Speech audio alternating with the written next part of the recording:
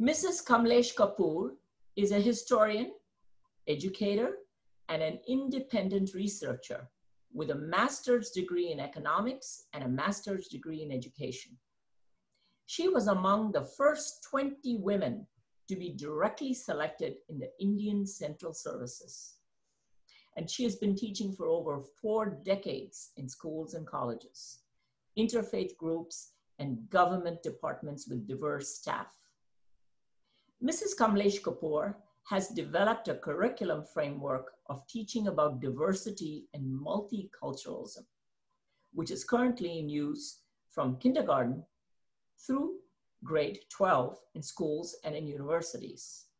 In addition, she guides students from various universities in writing papers on comparative religions.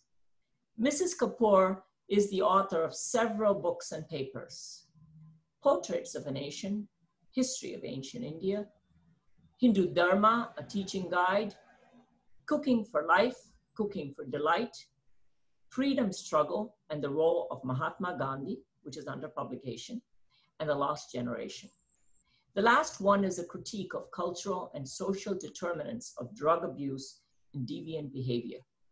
A keen observer, Kamlesh Kapur has traveled widely, studying people, comparing cultures, and witnessing free and not so free societies. In her opinion, the understanding of Indian culture and civilization with its overarching aspects must be the most significant part of one's education. Kamlesh Kapur is deeply committed to reaching that goal and teaches young children the basics of Hindu Dharma and the meaning and relevance of chants and prayers. 9 of Mrs. Kapur's lectures on Hindu Dharma may be found on YouTube under the umbrella of the American Hindu Academy. Please welcome Mrs. Kamlesh Kapur. Raji, for saying so much about me. So we can, my name is Kamlesh Kapur, as she has introduced, and namaste, and we can start about the history of ancient Indian civilization in the global context. Now, why do we need to study Indian history at all? A new Indian history, I mean. It has already been written several times by different people from different perspectives. And why in the global context? Because the entire world history has been written wrong and out of scientific context. Plus, it is most of it conjectures and speculations, and hardly much of evidence from Indian sources, even from the global scientific sources. So today we are just going to be touching the basis, how to start, where to start ancient Indian history, and what has gone wrong so far, that we are not building up proper chronology and giving a proper sequence of events as early as 15,000 BC, Common Era.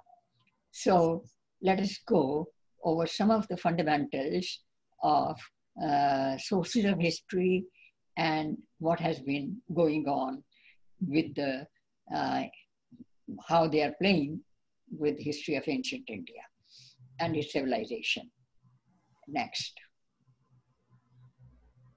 So my motivation was that so far what I have seen, and I must have reviewed at least 15 different textbooks from time to time and given reviews of that and fought for proper history book.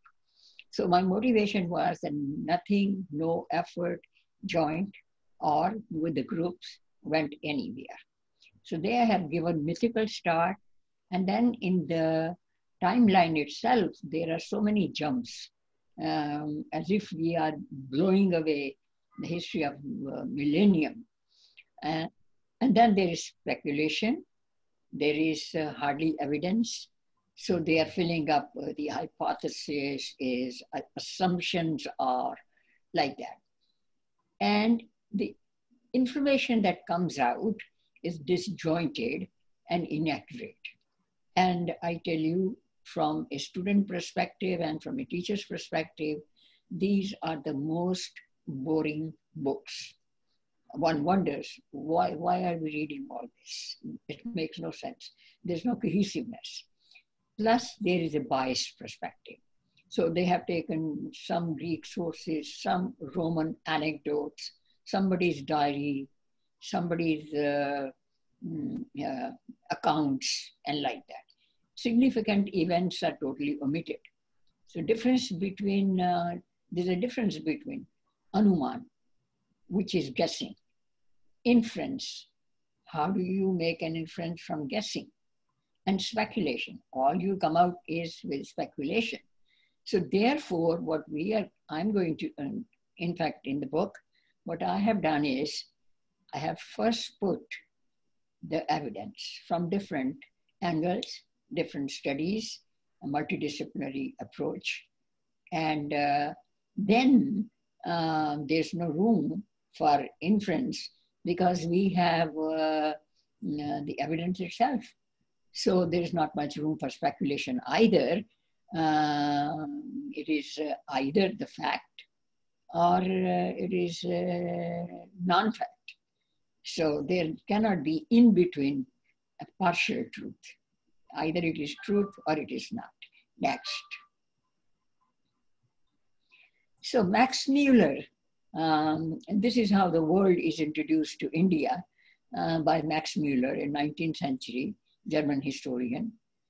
And he dates the Vedic hymns to 15,000 BC.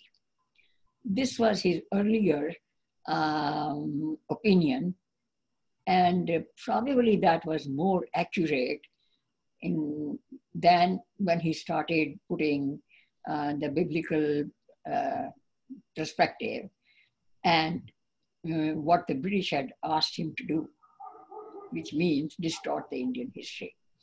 So Sanskrit words used in the earliest Vedic literature are not used properly. For example, he has used Arya. Instead of Arya, he has used Aryan. Arya in Sanskrit is Shri, Sir, a way of addressing somebody. Mr. So-and-so, Arya so-and-so. And for women, Arya Putri, so-and-so. So Aryan is not a Sanskrit word. It is neither a noun nor related to any language, much less to any race. And he has played with this particular word in every single way, linking it with languages, linking it with races, Caucasian and all that. So that itself is to be demolished first. Then perception and experience precedes linguistic expression. So people who are developing languages and communicating with each other, they have a certain perception of the world or around what goes on around them. They have an emotional experience, they have a visual experience, there is mind to absorb, come to a certain conclusion, and then they try to communicate. So, therefore, the words which are in the context of Indian culture or Indian emotional experience, they are wrongly translated. In fact, deliberately, they are chosen to write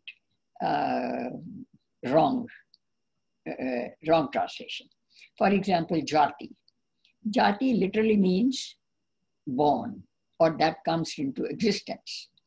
So that is the birth, the surname. Brahmanism, there is no such word Brahmanism. Either it is Brahma as a divine entity, or it is a Brahmin as a group of teachers and Vaidyas and other sannyasis. Then there are Adivasi. Adivasi literally means having a republic of their own customs and laws, and not related to any kingdom. So India was a vast, India is a vast subcontinent. Now it is split between different other nations. But in the beginning, it was just one whole subcontinent, and there were several kingdoms, culturally very cohesive and connected. And the history goes back, continuous history goes back several millennia back. And there were no such thing as tribals, and there were no such words as Brahmanism. Jati was there, but the other two words were not there. For Adivasi, the word was republics. So, Bhugol. Now, this is the Indian word for geography. Bhu means earth, Gola means spherical. So, literally, that means we are talking about the earth, which is spherical and round. And anything that is wrong, and then they have also mentioned the planets and the gravity of their forces. Anyway, those things are specifically showing that not only the earth is round and spherical, but it moves around its own axis and around the sun. So sun is the center, not the earth. Now Brahmandam. Brahmandam is galaxy. Andam means that which is like an egg, elliptical, oval. And the galaxy itself is in that shape, elliptical, not completely round. So Anu is particle, atomic particle. Pramanu is a subatomic particle, molecule. And Darshan Shastras, they deal with the all subjects in detail relating to psychology, physics, analysis, and specificity, and justice system, balance, yoga. All of this is in Darshan Shastra. So you understand from this preview that there is much more to Indian civilization than just projected as Aryan invasion and the various kind of invasions on India and what they brought to India to enrich it. Next. So now I'm just giving one of the writer's opinion, and there will be quite a few opinions. And as you can read yourself, that he, Rico says, the truly educated man can admit his mistakes without feeling that his personal worth has been diminished. See? It is not that his ego is coming in the way. The uneducated man clings to his mistakes with all the more determination when others point them out. So this is what is happening to the Western academia and Indian academia.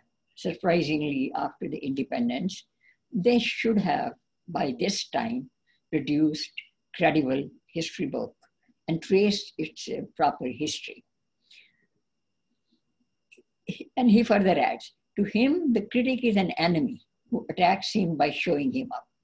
In public debates, the uneducated man rises in anger to defend national cliches, slogans, illusions against anyone who urges that these unsupported beliefs may be abandoned and truth be faced. The uneducated man has made these fancies his own, and not only he, but all his students and the vast coterie of reviewers and peers, they all support him. So this is the difference. And Indian view, even when presented in on the platform in conferences, it is considered an Indian-centric view. Now, I don't understand history of India can be written from Eurocentric view or Chinese-centric view. Does it make sense to anybody?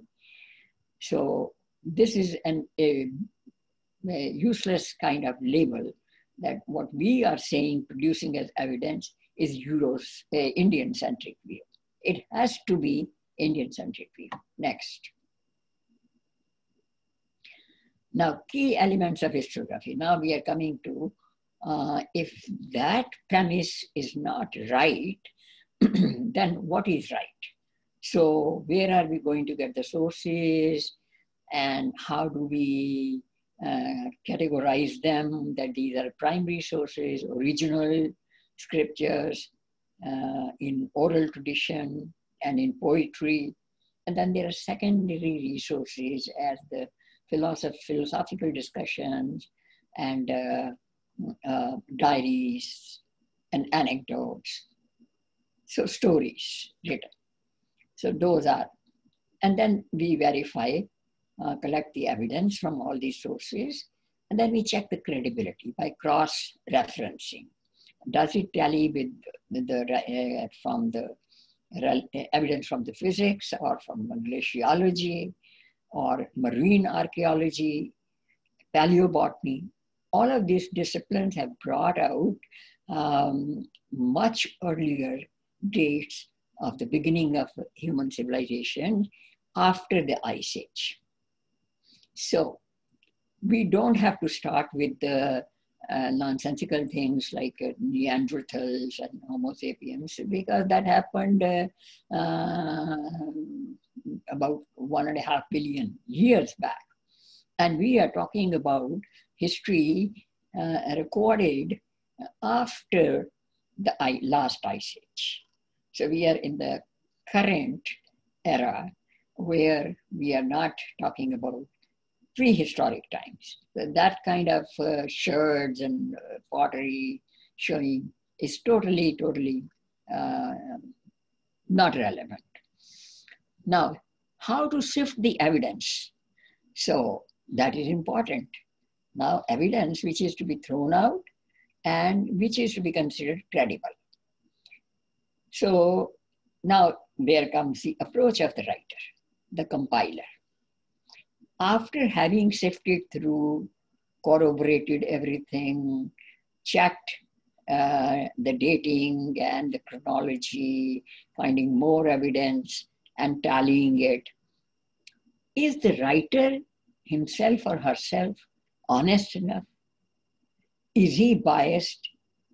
So there is something called in academia, it used to be called academic sincerity. Does the writer have that academic sincerity that he is writing what he actually has found out and compiled? Next. So here we comes with theory versus empirical data. Aryan invasion theory. Now what is the key word here? Theory. It means it's only an assumption. It's a basis of a hypothetical basis of constructing some kind of structure of history. So what should we be accepting? A theory or what is the evidence? I am showing my two hands. You cannot have a theory about it. Then maybe there are 3 hands and maybe there are 15 fingers. Empirical data. The thing is right there, staring at you. So I have taken the book. I may not be able to devote as much time, but there are 17 holes in this theory. On 17 grounds, we can just discard it, throw it away. So in spite of the overwhelming evidence disproving AIT, Western academia has clung to this outdated theory as if they are wedded to it for eternity, to the theory itself. And that brings the relevance of the quote, which I have given earlier. Next.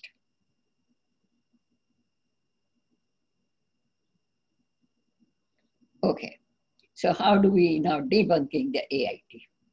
And I'm focusing on that because unless we demolish the very first introduction to history, that it is not correct, then we go on to build a proper chronology. So here in the next few slides, all we are doing, I am doing is that we are debunking on various grounds. Now, where did the Aryans come from? Now, here again, since it is a conjecture, a speculation, some say they came from the North Pole. Some say that they came from the Caucasus Mountain. Some say Asia Minor, some Central Asia, Iran. So claim of each place needs to be examined and verified according to the actual shape of the globe. In terms of ecology, language structure, internal evidence from the literature, fauna and flora, because so many of birds and landscape and the vegetation, they are described in the Vedas, which do not exist even today in any of those above mentioned places. There is no such thing as a peacock or a chakori in Caucasus Mountain, in Asia Minor. Central Asia, recently they have been taken, those species. Iran, yes, because that is contiguous, but not anywhere else. And we have to see the rivers. So tested against documented, then all of this evidence is to be tested against archaeological find. Now this is the internal evidence from the Vedic literature, post-Vedic literature, and pre-Vedic literature. And then we corroborate it with the ecology. How was the earth after the first this last ice age? Then we take the internal evidence from literature, and then we focus on the language structure and references in that. And then we see the landscape and the geography and the rivers. So when we test all these put together, then we find the archaeological evidence, whether it is under the water or it is under the on the surface. So next slide.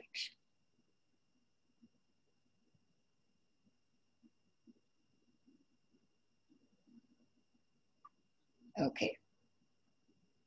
So now we come to the another occupant before we go to the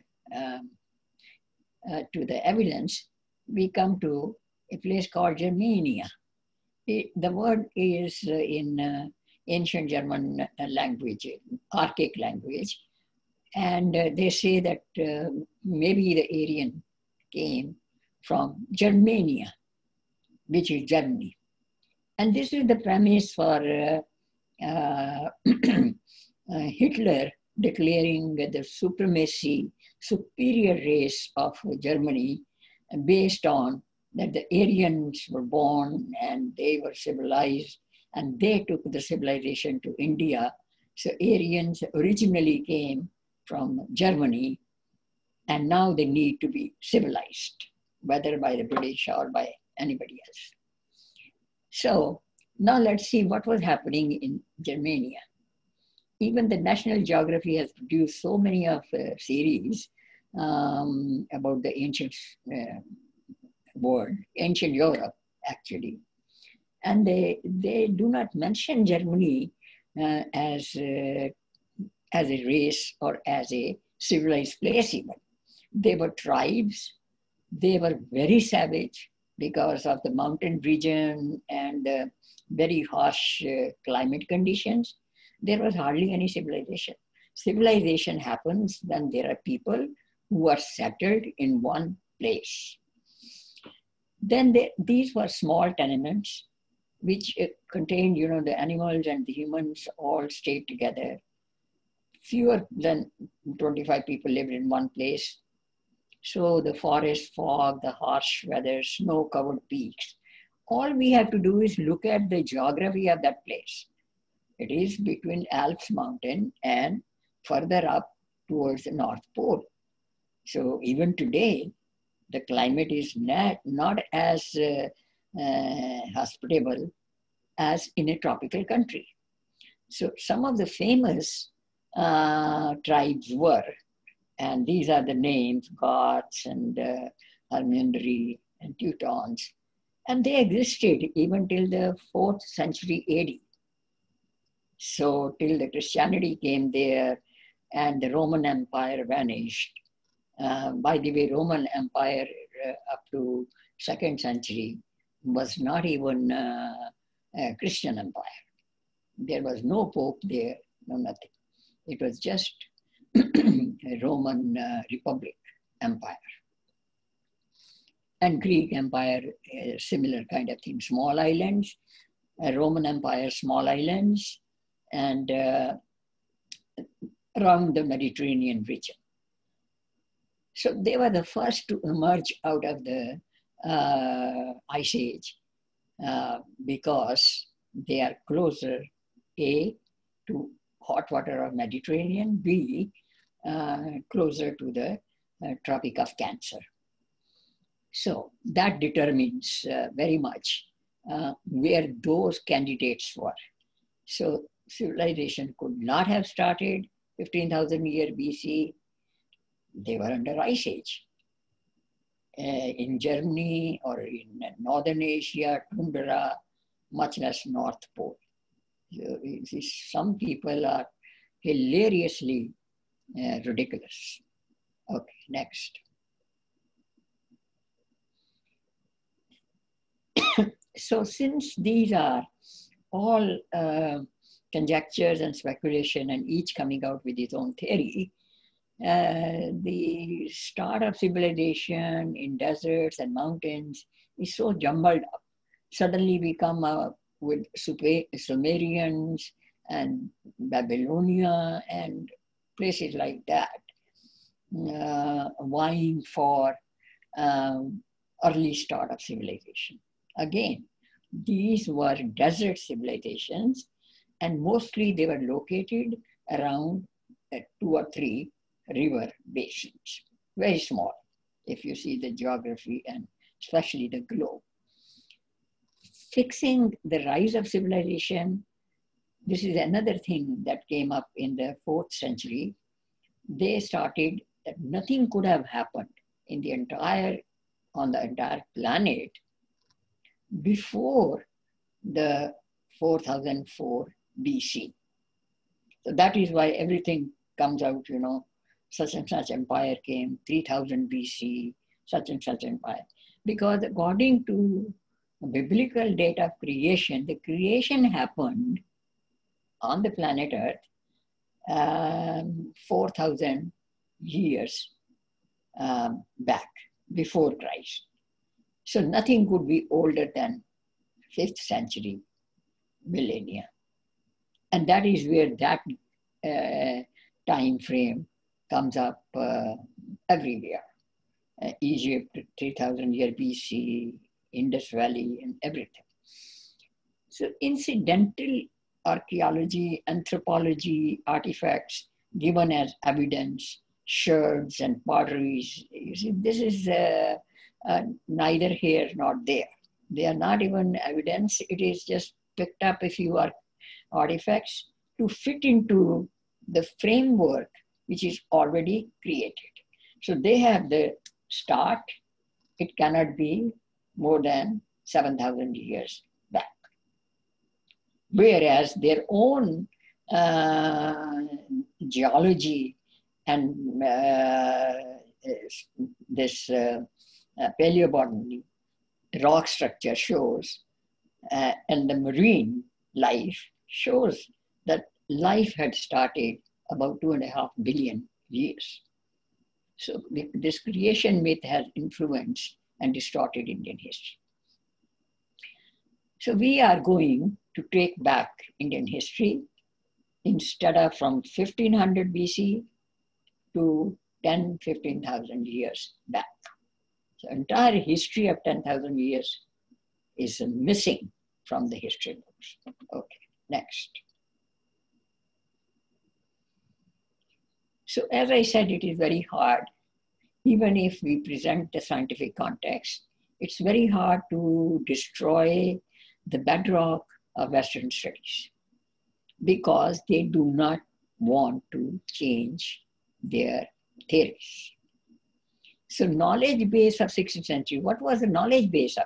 We have removed the biblical creation theory with their own scientific evidence. But now let us come back to what were the European scholars thinking in 16th century? They were thinking the earth is flat and earth is the center of the creation, universe, or whatever they call it. So that ideology, that level of ignorance, there was no astronomy. If there was any, that was destroyed by Christians in early 5th century when they destroyed Alexandria library, and they also destroyed many Greek libraries. So they destroyed evidence, literary evidence. So now let's go to linguistic. So we cannot go to ideology, we cannot go to their popular beliefs prevailing when Max Muller wrote the history. Now, incorrect translations, because I already explained that the words do not have the same meaning. There are certain words in languages, in Sanskrit and in Hindi and in other Indian languages, that experience is not there. So you cannot translate. So Atma is not translatable word. And soul is not a word corresponding to anything in Indian experience. So therefore, we are going to focus on geology, climatology, geography, glaciology, astronomy, marine archaeology, epics, Vedic literature, epics, and ecology. So when you are putting together, these are the hard sciences, and they are to be taken in the evidence to be taken into consideration. Okay, next. So now see, proper study of historiography requires a close look at the geography, topography, elevation, and latitudinal position, environment, climate conditions of ancient regions and countries of the world. I forgot to pick up the globe. Normally I keep it on my desk.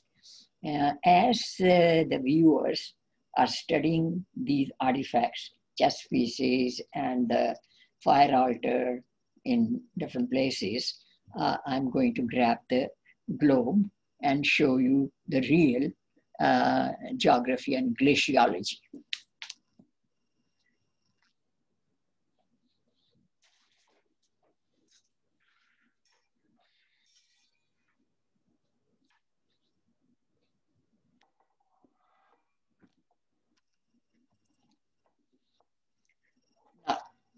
Now, this is the globe. So, what is the most prominent thing here? That the civilizations start in the center part, 33 degrees north and 33 degrees south. This is the best place for civilization to start because the climate is not harsh. Too cold below that, too cold above that. So 40 or 50 degrees above the equator, north or south, it's very difficult to even have agriculture. Siberia, there is hardly much of agriculture. So you can see now the Himalayas, we call it Himalaya. India is right here. India is right here. You can see right here. Let's see how to focus it. Yeah. And Himalayas above that is the largest source of glaciers. From these glaciers come the crisscross rivers. Some move towards the Arabian Sea, some move towards the Bay of Bengal. So, and all of these, they start from Himalayan glaciers. And they are crisscrossed, several rivers, tributaries. Then there are coastal mountains down below towards the peninsula part. And these coastal regions have mountain ranges. And these mountain ranges have their own river systems. So they start from the mountains and either go to Arabian Sea like Narmada and Tapti and Sabarmati, and some go to Bay of Bengal, like Kaveri and others. So we see now the geography and the role of glaciology. Now, where are the glaciers here?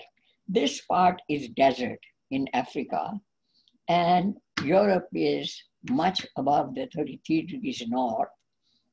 So they don't have that kind of unfrozen sources of river system.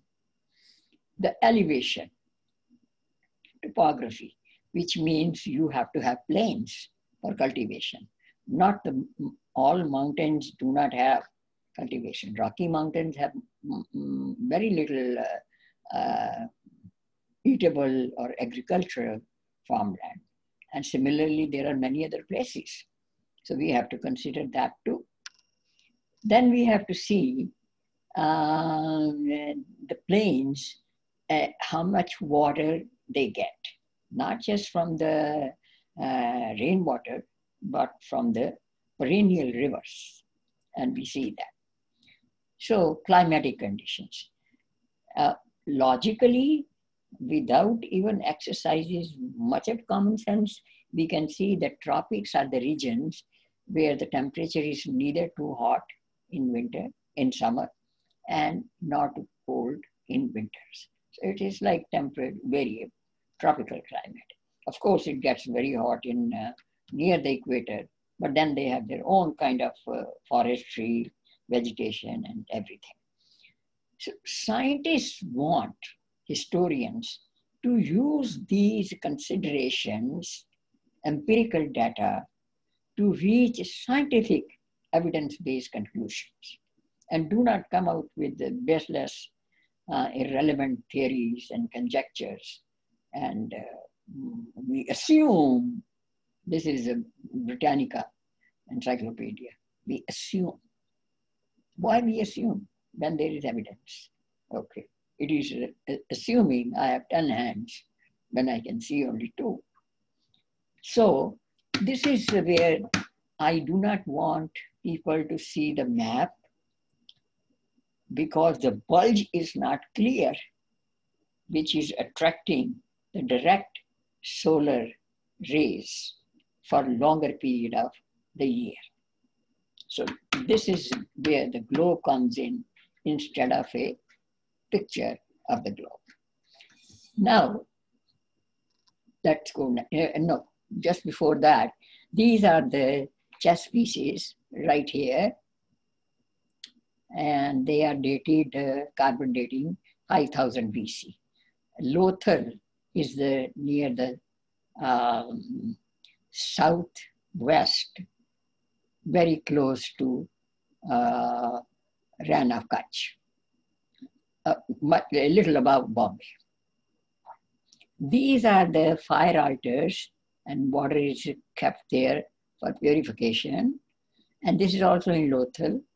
And this is from Indus Valley, I mean up north, between Saraswati and Indus, which has 5-6 different river valleys.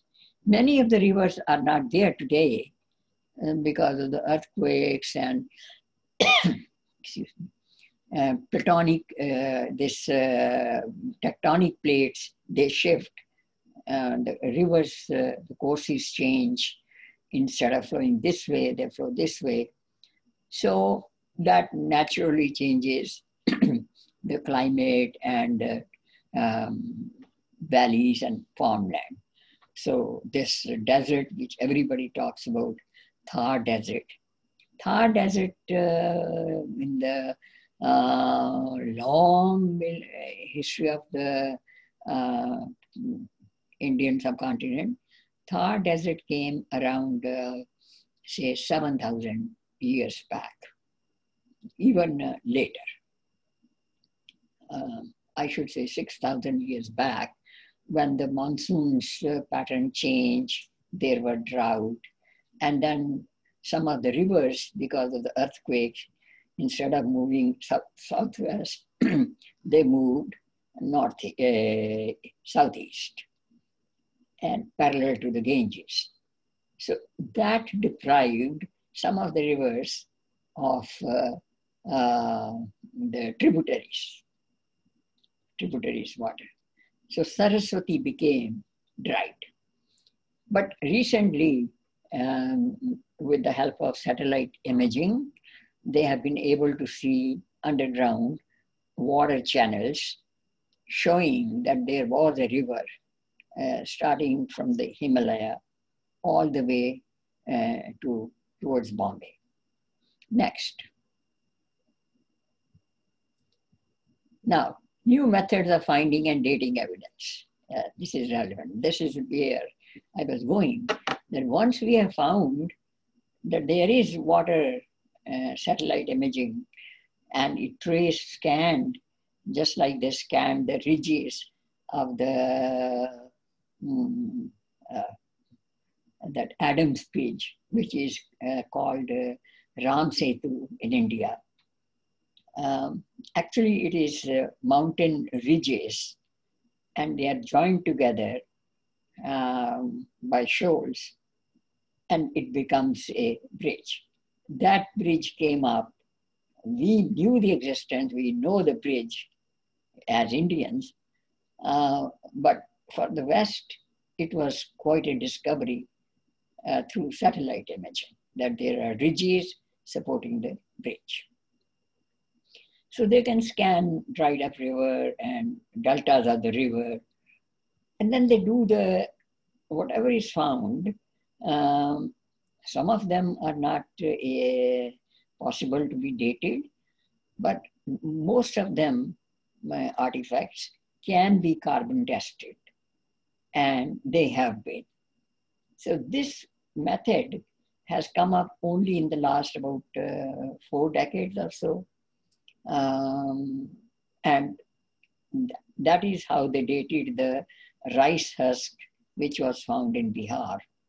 And the paleobotany, and they found the husk, and then the carbon dating was done, and they said that it is 15,000 years before Christ. Next. Greek and Roman sources of Indian history. Now, their criteria. Their criteria for evidence is Greek and Roman sources of Indian history. Why? Why not Indian sources of history? They're writing about Indian subcontinent. And when you use the Greek and Roman sources, look at what they quote, that India was primitive and uncivilized. Here is a very ridiculous kind of remark. I mean, it's amazing that Alexander remarked, these barbaric Indians loved music and dance. And this is quoted in Cambridge History of India, which is based on Greek and Roman sources. So this is almost, I would say, makes no sense. How can a person who loves music, creates symphonies, dances, creates gestures and expressions and acting to match, how can they be barbarians? Who are they killing? And what is the brutality done by them? how does this adjective come? And that is proven by, used by an entire plethora of history books written by the Europeans and very, very strongly worded in America. In fact, Europe has given way to evidence that, okay, evidence is correct. But in the Americans, they really petition after petition to the various boards of education that history should not be changed. That will be Hindu-centric view or India-centric. It cannot be Harvard University-centric view. Very simple. Next. So, multidisciplinary scientific research we take from, I'm just summing it up, glaciology. Geology is surface of the, down below the earth, the rock formation, the minerals, and what is lying underneath, civilizations which were lost. Ecology, you see what kind of atmospheric environment is there. Geography, latitude and all that. Paleobotany, the fossilized agricultural evidence. Astronomy, yeah, this is another thing. If your number system does not go beyond a 1,000, or they are writing in Roman numbers, letters, the number system, you can never go to millions of years and billions of years, which is history of the world. So, rise of civilization, taking it to 7 to 8 millennia BC, has to be done, revised, or done in the matching of all this evidence, right? So astronomy comes into the picture that there are sky charts given, literally given, map in the Vedic literature and in the epics. And many of them have proven right because now NASA has created a planetarium going right up to 90,000 BC. And with that planetarium, planet positions, constellations, one can verify the approximate century or decade of the event. So where were Greece, Rome, Egypt, China, Japan, Babylonia, Sumeria, and Germany during all these millennia? I would say nowhere. Egypt was partly forest and partly desert. Japan, even today, is hardly any agricultural country. Very difficult for them. And it is in the earthquake zone. China is much above the Tropic of Cancer, and it is also facing the North Pole, whereas Indian subcontinent is facing the south side of the Himalaya. India is facing the equator. They are facing the North Pole. So which has a better chance of climate between India and China. Rome and Greece came about late Holocene period when the ice age was melting. So their history goes back to like, they say 4,000 years, 3,000 years before Common Era. But actually, when you look at those numbers and dates, they come out to like 100 BC or 200 BC or 300 maximum. Cleopatra herself was 39 BC. So you can see where are we talking about? What ancient civilization of Egypt? Unless you go back to the artifacts created by the previous rulers. And that does not give us much about the civilization. And Germany, Sumeria, they are partly small river valleys, and Germany is even not in the equation. Next.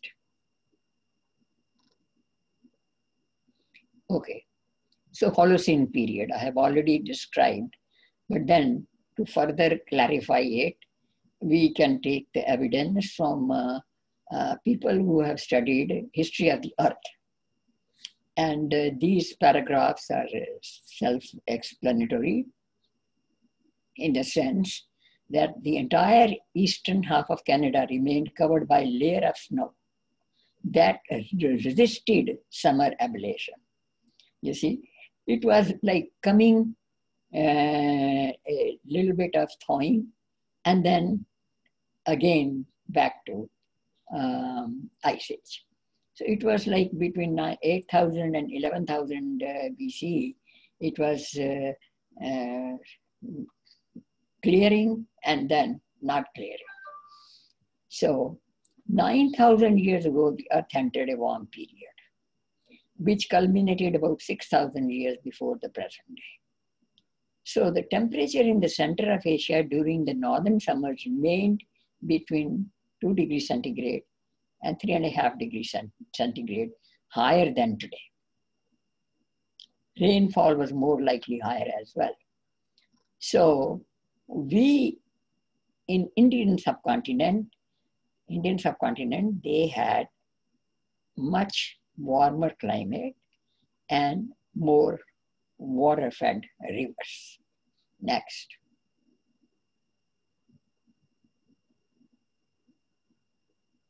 Next.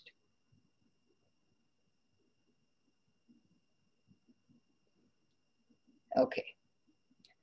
So astronomy, I'm giving, various kind of examining just little glimpses of various kind of hard sciences where they are taking us. So astronomical evidence, now dating of the epochs is fundamental in establishing the historical chronology of ancient Indian history, Bharatiya Itihas. Okay, by the way, Itihas literally means iti, that has happened. Somebody has seen us, that he has written it correctly.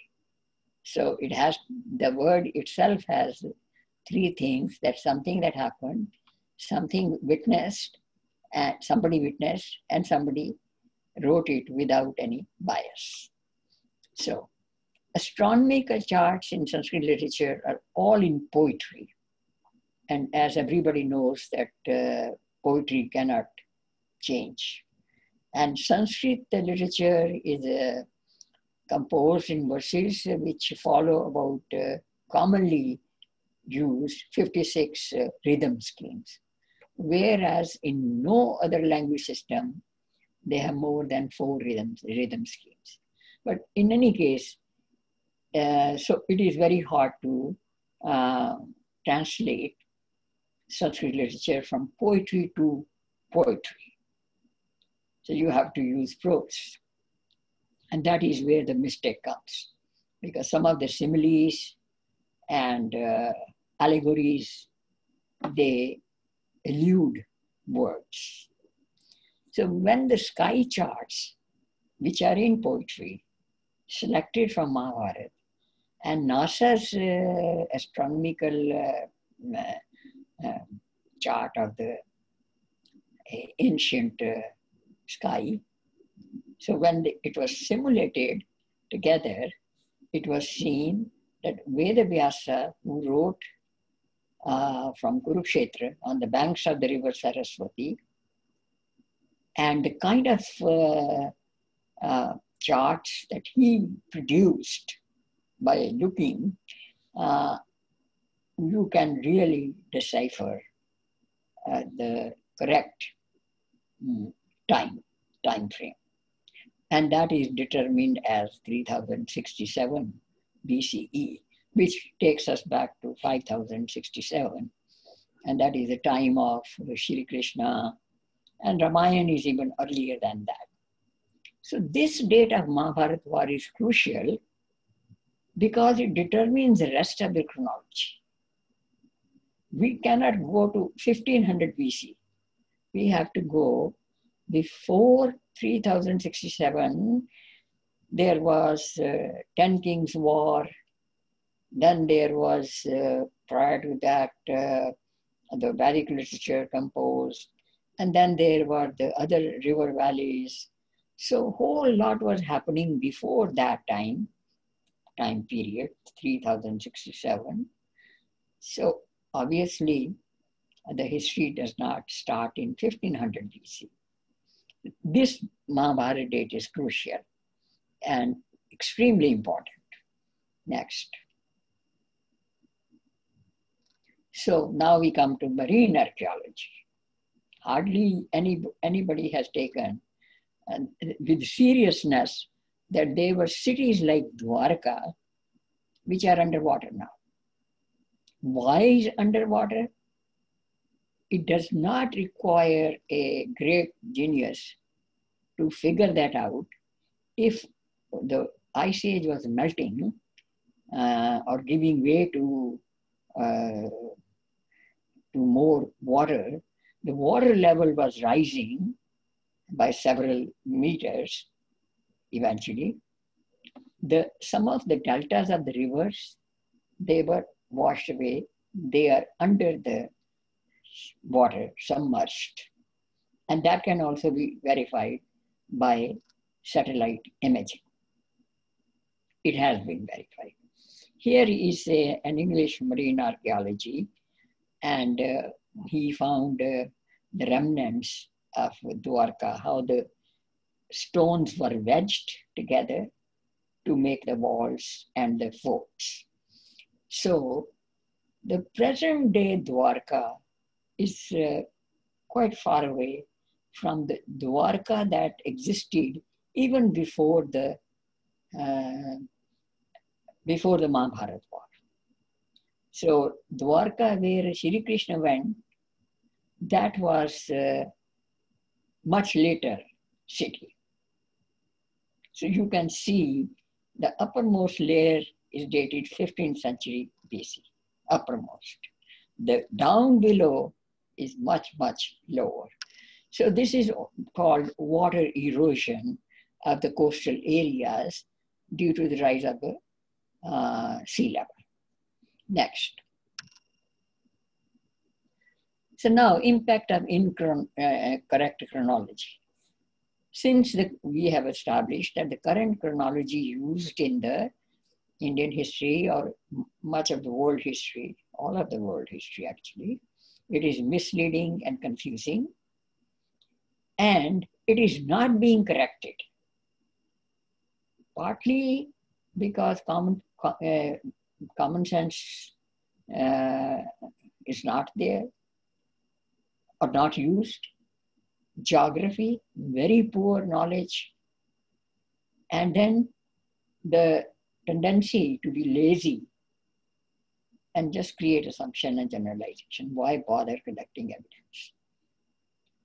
So in the process, what happens is that things which originated in India, they are outsourced to China and Rome. I was looking at a label of a hand cream, and it was written made from original Roman fennel seed. What original Roman fennel seed? Fennel seed has been mentioned in Sanskrit literature many, many millennia before. And what are we talking about here? Similarly, this tree, some tree was mentioned. This essence has come, the rare original trees from Lebanon. You see, these are all propositions lazily, casually given out to people. And nobody wants to bother about the authenticity of these kind of things. Carl Sagan, doctor of integrative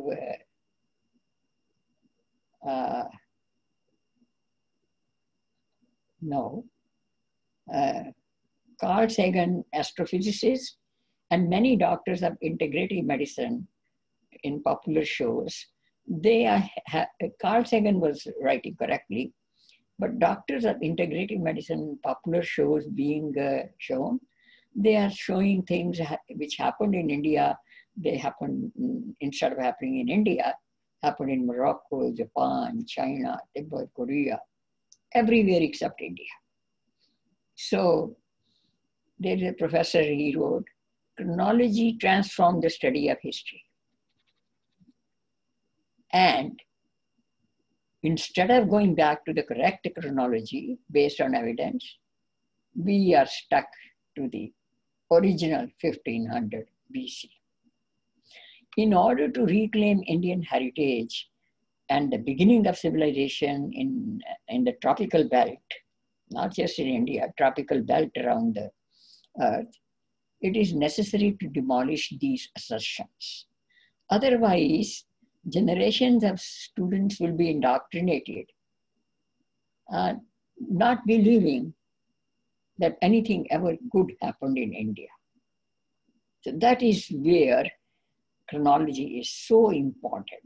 And the establishment of antiquity of ancient India, its civilization, its continuity has to be correctly described and detailed and based on evidence.